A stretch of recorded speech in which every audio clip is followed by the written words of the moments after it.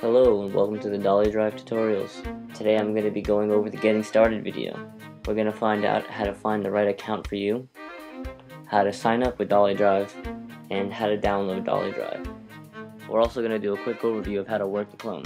So finding the right plan for you. First thing you're going to need to know is how much space you're going to require to do the backup. Open up your Finder, select your hard drive, and right click. Press the Get Info option. On my machine, 226 gigs are used.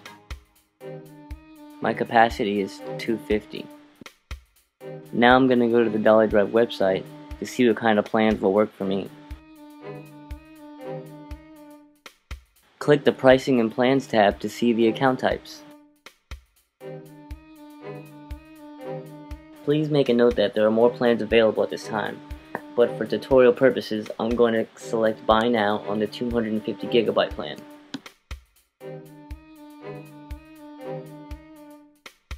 Now you need to go through the process of putting in your information.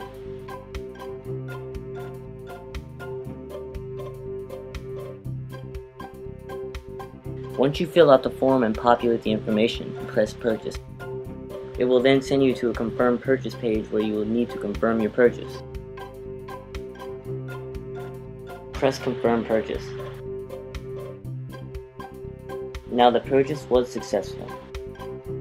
You will now need to check your email for the email confirmation. Now I'm going to access my email.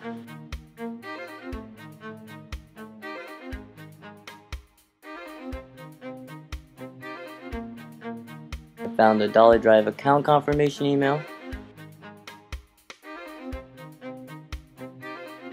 Let's go ahead and select Access DollyDrive.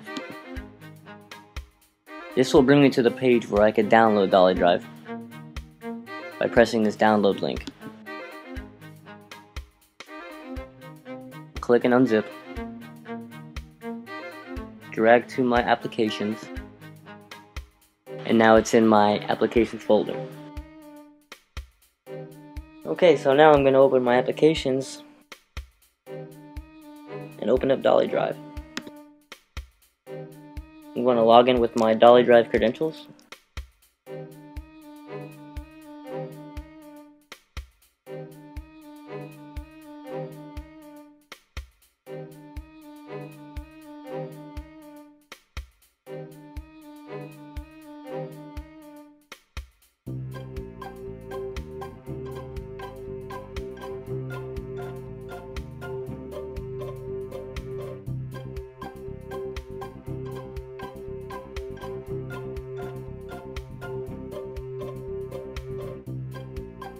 I'm going to press Add Dolly now.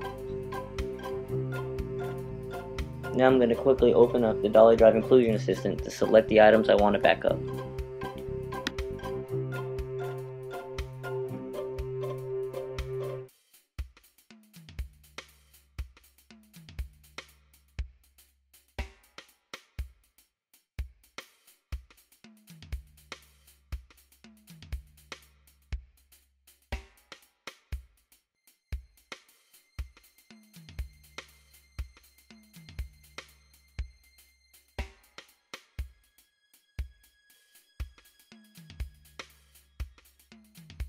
I'm going to go ahead and turn this off so I can begin the clone before I start the cloud backup.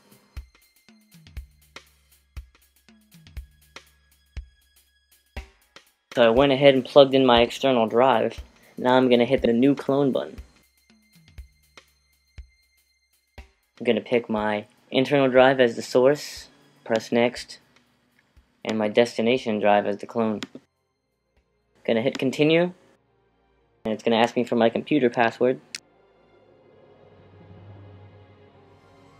And now the clone is initiated.